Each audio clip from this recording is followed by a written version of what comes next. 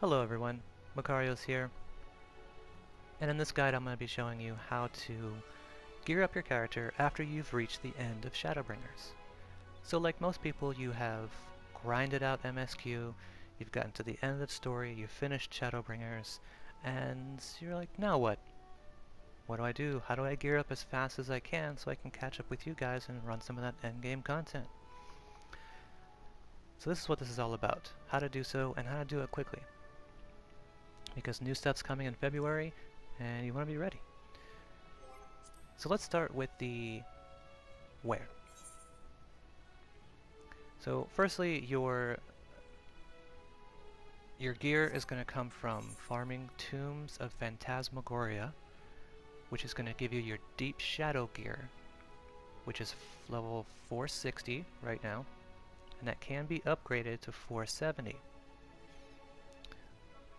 Other than your Deep Shadow gear, the best gear you can get in game is by farming Savage content from your Eden raids. And I'll show you what that's all about here in a minute. But firstly, under Duty Finder, we'll see where all the gear comes from. So, once you hit 80, you have a few things. Once you finish story and you hit 80, you have a few things to unlock and do. You have a few dungeons to unlock. The last right now being the Graden Cosmos, which drops 445 gear. Not so great, but it is where your tombs comes from. So unlock all that and start farming each day, once a day, your daily expert roulette. If you do your expert roulette once a day, you will reach your cap for the week of 450 tombstones of Phantasmagoria. Other than your dungeons moving down, you have your primals, or your trials. Currently we have 3. The Dancing Plague, Titania, the Ground Prince, Fatman, and Hades. So primals is where your weapons come from. Weapons do drop here, or you can turn in the tombstones you get from doing so by getting new weapons of your choice. The Dancing Plague drops weapons, the Crown drops right side. So,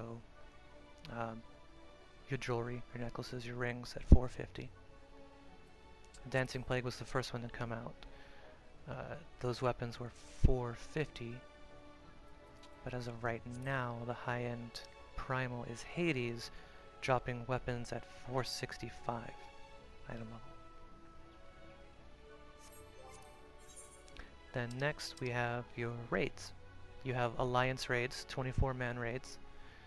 Right now it's the Copied Factory. And you have your regular 8-man raids, your Edens. And these, when they're released, they drop at 4 at a time. So right now,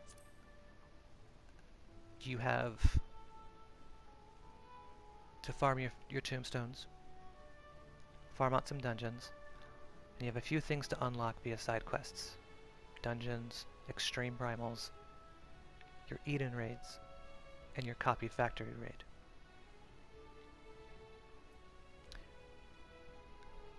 Now let's talk about locked and unlocked, what that means. So resets are on Tuesdays at 1 to 3 a.m. depending on where you live. So Monday nights if you're a late nighter.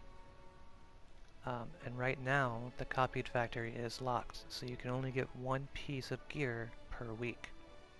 At the end of finishing Copied Factory, you will also get 1 coin, which you will use to upgrade your Deep Shadow gear from 460 to 470. And I'll show you how to do that. But that's what's most important right now, other than just farming your tombs, is getting that piece of gear and that coin. Then you have your Edens. So Edens is unlocked, meaning you can farm it as much as you want. The second you can unlock Eden and start grinding those out, the better. This gives you 450 gear, which will level up your eye level in order to get you into the Copied Factory and the Extreme Primal Hades.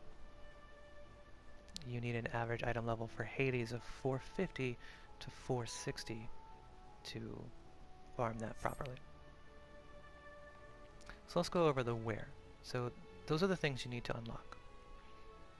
by the end of, let's go over this one more time, by the end of Shadowbringers, you're going to be looking at about 9 different primals, and each time a new one comes out, they'll give us a new, better weapon. You're going to have a total of 3 alliance raids and 12 of these normal raids. They come out in sets of 4. So if we go backwards in DLCs, if you look at Stormblood, we have our 3 alliance raids and our 12 normal raids. And each time a new one comes out, we'll get a new coin, we'll get our 1 piece of gear a week from it, we'll farm our tombstones, we'll get new tombstones. When a new big patch comes out, farm those and farm the new regular raids. And we mix and match those things to, depending on what we have, to best up our item level. So your eating gear, everything's going to come from here, from Ilmore. Okay? And these are all of your vendors. You have 5 vendors total that will give you gear. And I will show you what those are now. So first you have your Eden. Your first 3 are your normal Edens, and your bottom 3 are your Savage. Now your Savage drops 475 weapons and 470 gear. Now it doesn't drop it, you have to collect these books and then purchase that gear. So this is your true end game as far as right now goes, before patch in February. This is where this is at. Now your normal Eden gear works like this. So currently it's unlocked, which means you can go in there and farm it as much as you want. It drops antique pieces, or antique tokens as I call them. You collect 2 heads, trade it in for a head, collect 4 chests, trade it in for a 450 chest, so on and so forth. And because this is unlocked, you can farm as many as you want. You can do this all day long. Before, when it was locked, you could only get 1 item, one of these items, per braid. So it was a pain. And back then when it was locked, these lightweight tombstones, you had to get 7. So the lightweight tombstone is what you need to get your deep shadow weapon, your endgame weapon. It starts at 460, but you can upgrade that to 470, and I'll show you how. So this lightweight tombstone is granted to you automatically for finishing the last of the Eden bosses, which is Titan right now. So just doing him 4 times will automatically give you 4 of these blades, which you turn in for just 1 of these tombstones. Okay, so that's your Eden gear. Highly recommend farming that as much as you can. This vendor here is where your primal weapons come from. Now Hades, for example, all your primals do drop weapons randomly, but they also give you coins for defeating it. So if you're, farming the heck out of Hades and your weapon's not dropping, and you haven't bought your deep shadow weapon for your character, or you already have one, you can come here and use your tombstones to purchase a weapon. However, me personally, I wouldn't do that because the mount is more important to me than these weapons, and the mount is 99 dooms to purchase a mount if you don't get it dropped. So that's those are your primal stuff. Again, your innocence drops your right side. So getting your right side to 450 is really easy because it only requires 5 runs, and right now it's super easy to farm. As an FC, if you want to farm any of these primals, we can do it for you, no problem. Just let us know, and we'll make a group.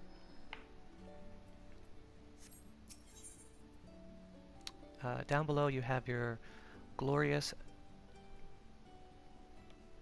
Jiwa Gauze.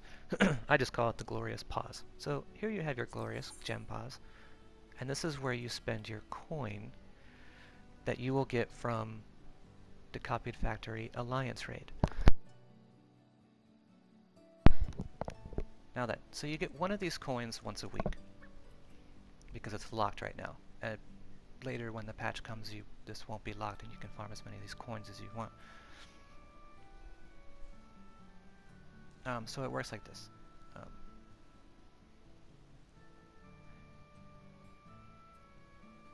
1 coin gets you one of these Deep Shadow items, and you use this item to upgrade your Deep Shadow gear, which is your gear that you purchase with your Tombstones of Phantasmagoria, to upgrade it from 460 to 470. That's something that you do want to do and start getting in the habit of doing. And again, resets are on Tuesday, so you want to get that coin as soon as you can. And then you also have your some random items from doing special fates that pop up in the world, Calusia and the Tempest. So if we shout that in FC chat, hey, there's a special fate up, get your butt to Calusia, come get your minions and your mount.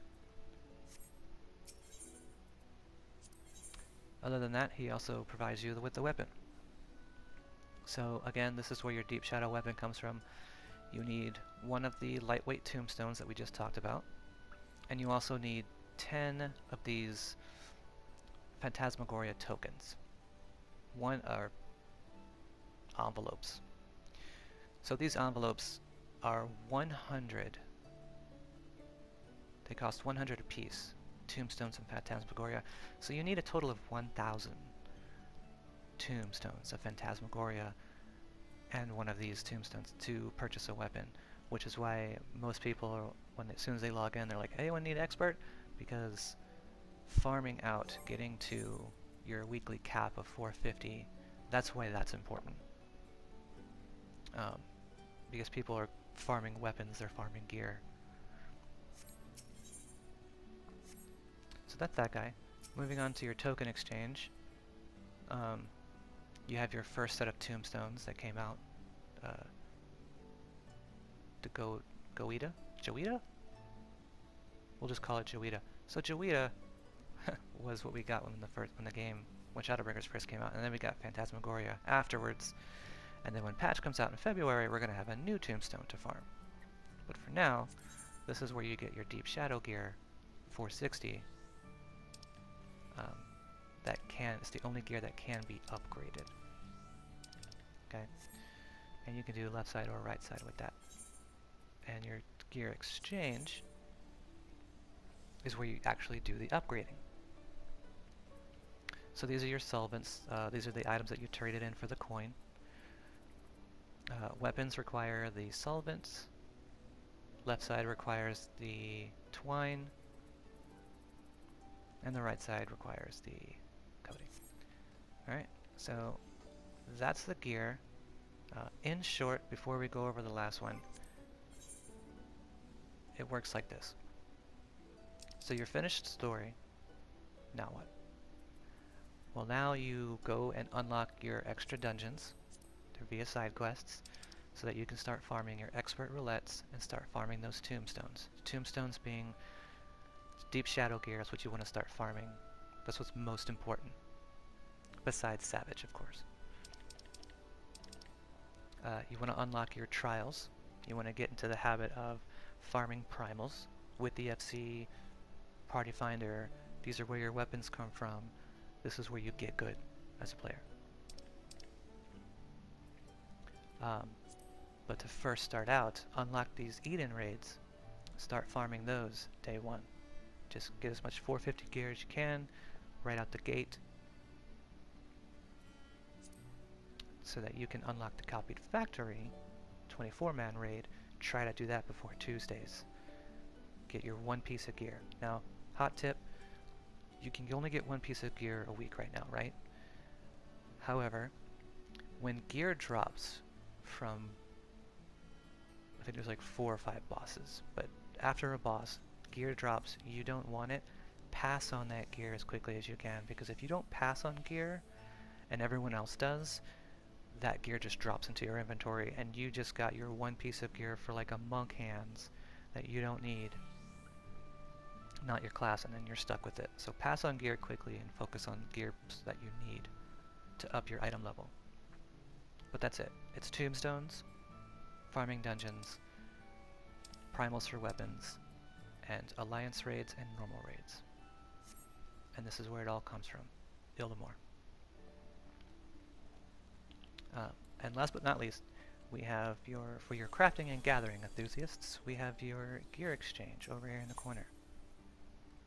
In short, it works like this. You can craft or purchase from the market board 450 high quality gear, weapons, and accessories and exchange them for 460 gear. To do that, you need certificates and this Calusia Rain. Now certificates work like this. So you craft yourself an item, or gather the materials and have someone in the FC craft it for you. Purchase it from the market board, which we don't recommend because gear changes so often that wasting gil on gears, it's just not recommended. But for the sake of knowledge, you would come here and exchange that 450 gear for the X amount of these certificates. Okay, then you'd back out to get your Calusia Rain, how many of those you need, purchased with Tombs of Jawita, and then you'd purchase your gear 460 with your raindrops and your certificates. Now you can buy whatever piece of gear on the market board is cheapest, trade them in for X number of certificates, and buy the piece you actually want. So long as you have enough certificates, it doesn't matter what piece of gear you're crafting or buying, as long as it equals the same. And that works for weapons and accessories as well. So that's pretty much it. If you have any questions, definitely hit up TFC in the Discord or in chat, or leave comments and questions below. If I've skipped anything, let me know. Thank you very much for watching. I hope this helps, and I wish you the best of luck in your roles. Start farming those raids and collecting those tombstones of Phantasmagoria. And we look forward to seeing you in the next patch. I have been your friendly neighborhood Macarius Moonshadow, coming at you live. Have a good night, and thanks for watching.